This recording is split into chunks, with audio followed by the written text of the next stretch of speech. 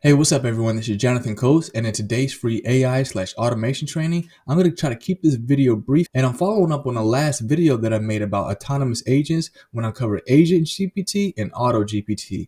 Now, just recently I made a video about autogen, but one of these autonomous agent platforms that I didn't cover is called Cognosys, and it's very similar to agentgpt. If you do remember my video on that, you have a name that you can give it as well as goals. It is based off of three different agents. You got 3.5, you got GPT-4, and then you have a companion bot. And all three of those will accompany each other to help you accomplish that task. So you basically just put the goal in here, you give it a name, and on the right hand side, you have a list of all the different current tasks, and it will go through them until it's completely finished. And this is sort of a web-based browser version of AutoGPT that doesn't require any coding, and Cognosis is basically almost like the same exact thing. So on the left hand side, if you click on new, it's going to take you to this area here where you basically do the same thing. You ask it anything, and if you're not sure what to write, they even give you these different prompts down here you can use, just like with ChatGPT. So let's go with this, and I'm gonna just let it get started here. So as you can see, I got my prompt right here. It says, I need more information to give you a better output. What are your main areas of interest or preferences in terms of attractions, food, and unique experiences?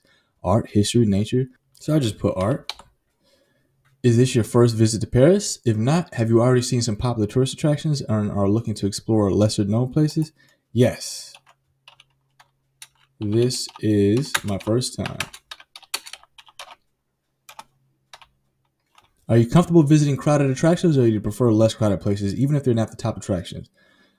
Prefer slightly less crowded places. And then I'll click on continue, and I'll just go through this little process here. So now that it's got the proper information that it needs, and as you can see right here, it is interactive. So it's giving me a suggested plan. I can click on start, and as you can see on the right hand side, it has the different tasks. So task number 1, identify must visit art attractions in Paris. Number 2, find unique local eateries in Paris. Number 3, suggest unique art centric experiences in Paris. Number 4, compile a 5-day itinerary for a trip to Paris. And if you click on info, it just gives you details about when it was created, etc. So we got them all laid out right here. I'm gonna go ahead and click on start so you can see how this works. All right, so right now it's using a web search, and it looked up the must visit art attractions in Paris. It considered 27 sources. So they got the sources right here. This is extremely impressive. They got 21 more. So it's going through this whole process right now. It's going through the top one, identify must visit art attractions in Paris. Find unique local eateries in Paris, suggest unique art-centric experiences. So right now, it has already considered 27 sources in regards to the first one, identifying must-visit art attractions in Paris. Then it goes through a summary of must-visit art attractions in Paris for first-time visitors based on consistently positive reviews and avoiding the most crowded destination, which was our preferences. And then it goes into the rest of these different tasks. So I just want to give you an idea of what it looks like as it starts to run. It goes through each one of these different tasks, and it basically takes care of the objective for you. And it uses the web, and it just goes through each one of them one by one, knocking them out for you. All right. So you get the general idea with this. Now, on the left-hand side, you have your active tasks, and then on the bottom of that, you have your completed ones. And then if you go to settings, is where you can actually have integration. So you can integrate it to Gmail as well as Google Docs. Now, it's not available yet, but these are the current integrations that are coming soon. And then you do have billing where you can upgrade to get more iterations, because if you're familiar with AutoGPT, so they have two different plans. They got the free and then they got the pro, and you can do it by monthly or annually. So with the free, you get 50 runs per month, up to 1 documents per run, and then 1 active schedule run. So you can actually schedule a run and have it run for later. With the pro, which is $12 a month, you get 500 runs, up to 10 documents, and then 10 active schedule runs, as well as priority support and early access. So this is the annual, which is $12 a year, and then you got $15 a month, which is monthly.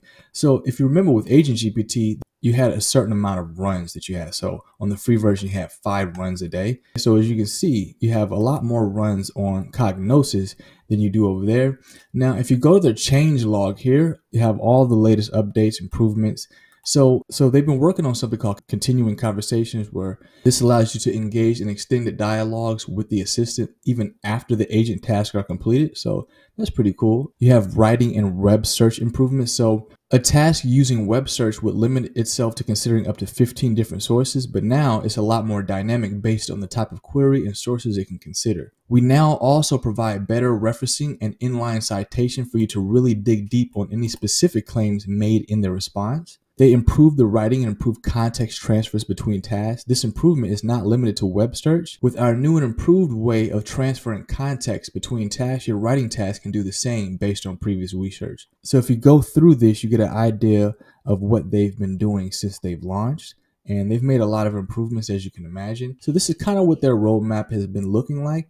And if you just want more information, you can just always click on the change log on the left-hand side. If you go to settings and then you go to on the left-hand side, go to what's new. It's going to take you directly to this change log. All right.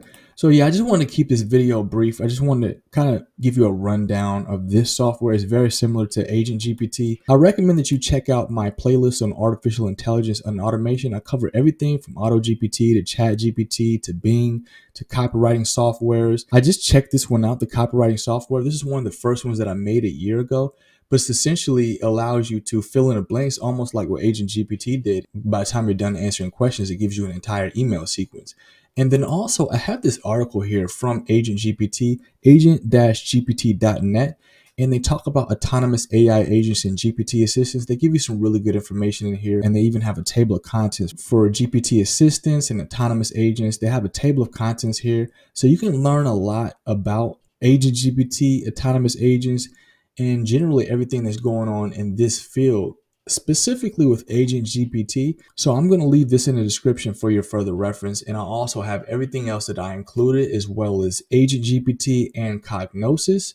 And I hope you enjoyed the video. If you like content like this, then I highly recommend that you check out my website, jonathancoast.com. I talk about everything when it comes to generating traffic and increasing sales for your business. And be sure to take a look at the tools and the resources below. I have everything I included in this training. And with that said, I will see you in the next video. See you then.